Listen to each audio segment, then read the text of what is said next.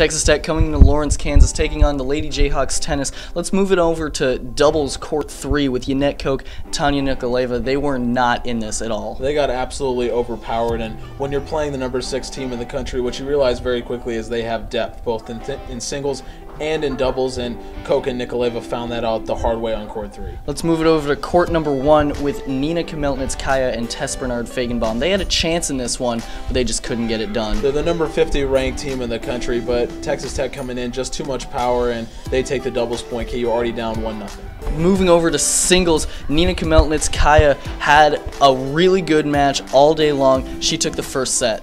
When we pick this one up, KU is already down 3-0, so Khmelnitckaia has to win just to keep Kansas in the match, and she does everything that you'd ask from her to do. She takes the first set, and then in the second set, she plays almost better than she did in the first, and everything about her was on today. Her shots were good. She had a lot of power. She came in with a lot of accuracy. She had great shot selection, and that is a crucial win for KU and for Khmelnitckaia to go 2-0 in singles on the weekend. She's starting to heat up. Taking the first point for the Jayhawks, moving over to Tess Bernard Feigenbaum's taking on number 40 Maltby, and she played well in the first set, pushing it to a tiebreaker.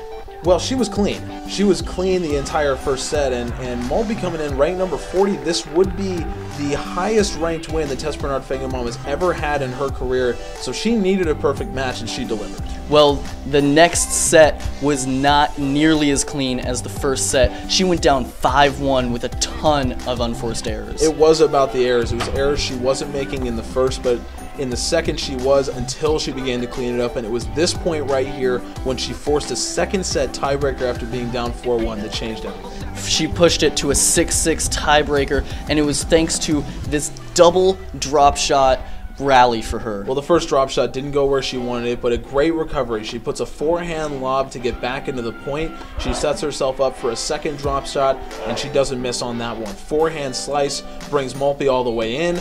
Two-handed backhand lob takes her all the way out. Feigenbaum sets up match point in the second. Yes, it was a huge momentum swing for the Jayhawks to get that second point, now down only 3-2 with one deciding match to go. That's court 6, Nikolaeva. Well, on court 6, Nikolaeva, the freshman facing Caitlin Jackson from Texas Tech, who is regarded by Coach Chapman as potentially one of the winningest players in Texas Tech history, so she knows how to win.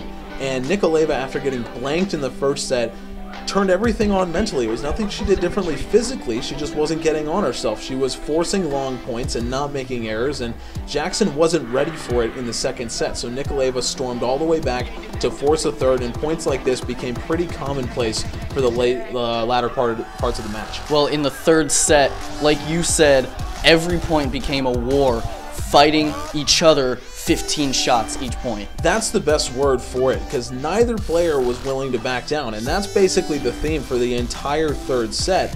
And both Nikolaeva and Jackson were hitting these really deep baseline shots. They were both playing pretty defensively. It was whichever one was going to make an error first, which one was going to make the mistake first. And when you put someone with the experience of Jackson next to a freshman in Nikolaeva, you can pretty much see where that one's going. But it says more about Nikolaeva that she was able to stay in the match for this long. Nothing for her to hang her head about, even though she certainly took the loss pretty hard. Texas Tech clinches at 4-2.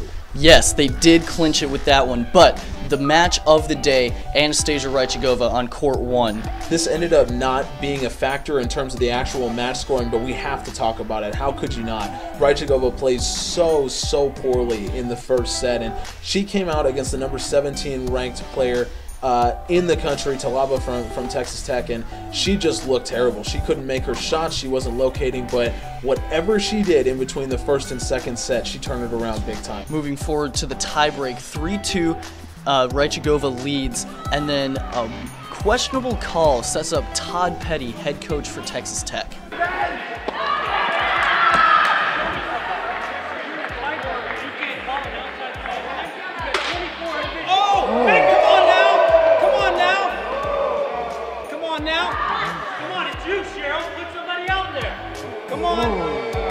It's a credit to Rychagova that she was able to keep her head throughout all that. She ends up winning that tiebreak, forcing a third set on this point right here. Again, the match wouldn't matter, but it means so much to Rychagova to be able to have forced a third set against the 17th ranked. From the competitive standpoint, the way we fought, and those kinds of things, I couldn't be happier with our team. We weren't giving in.